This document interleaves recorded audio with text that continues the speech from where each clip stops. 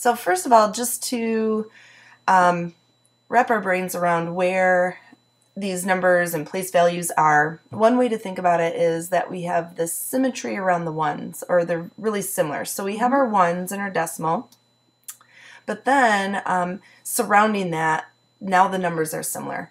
So we have our tens and our tenths, and then our hundreds and our hundredths, thousands and thousandths, and 10,000s and 10,000ths. And it would keep going on and on, just like that. So it's just a way to help you remember place value after the decimal especially.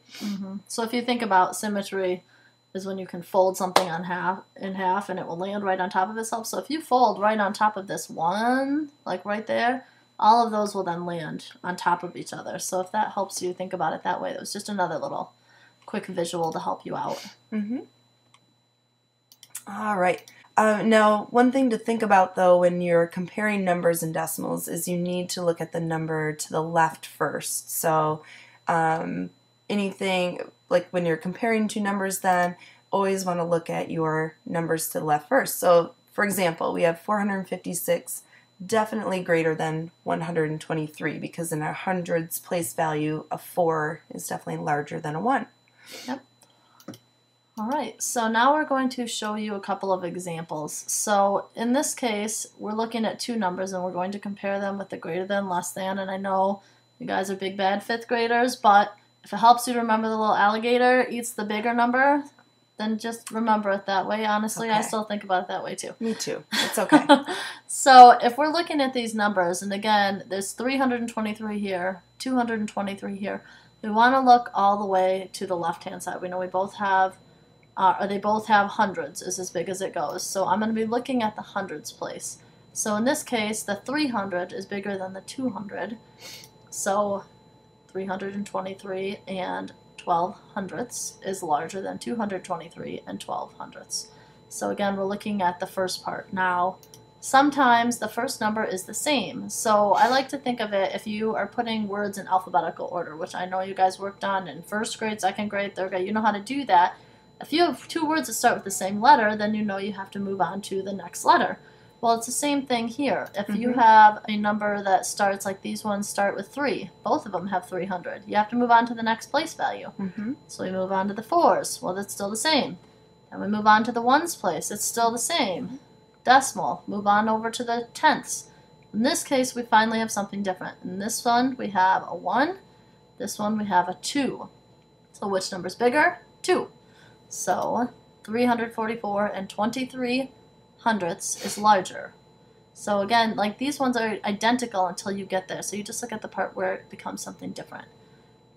And then the last example, we have both of these, and again, we're looking at them. The 7s, we start at the hundreds, are the same. The 6s are the same. So we just keep moving over. 6 is the same, decimal.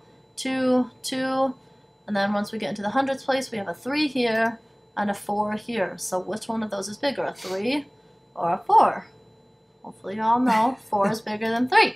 So 766 and 242 thousandths is larger.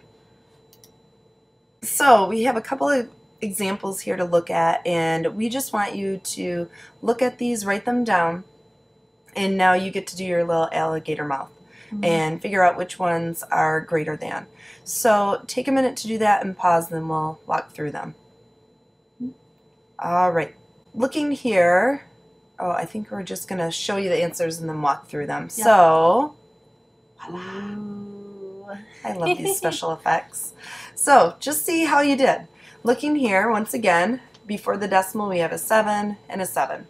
But now we have our decimal, and we have a 0 here. That is definitely smaller than a 4. So, 7 and 4 tenths is greater than in this case.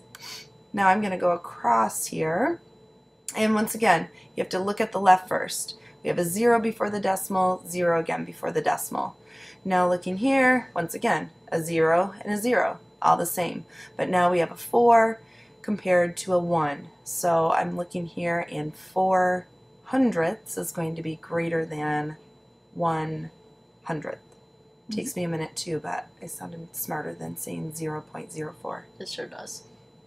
So now we're looking at our next problem here, 15 again is similar before the decimal, so I have to look step by step. Now I have a 0 after the decimal here compared to a 7, so 15 and 7/10 is going to be greater than. And it's really easy to want to, I've noticed in the past, just because there's more numbers here, kids want to say it's bigger. And that's not the case here. If you go step by step, this is 0, this is 7, this is still smaller, even though there's more digits. So make sure that you go, one place value at a time to really be able to compare them the right way. Very true. Now looking here too at our last one, we have 6 again the same before the decimal. And then we have a 3. Now one thing that we wanted to point out too is looking here, we don't have anything here. So we have to think about, well, as a placeholder, we can put a 0 here. I wish I could actually put a 0 there.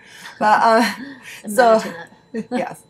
So really this could be 6 and 30 hundredths compared to 6 and 37 hundredths. So of course this one is going to be just a little bit bigger.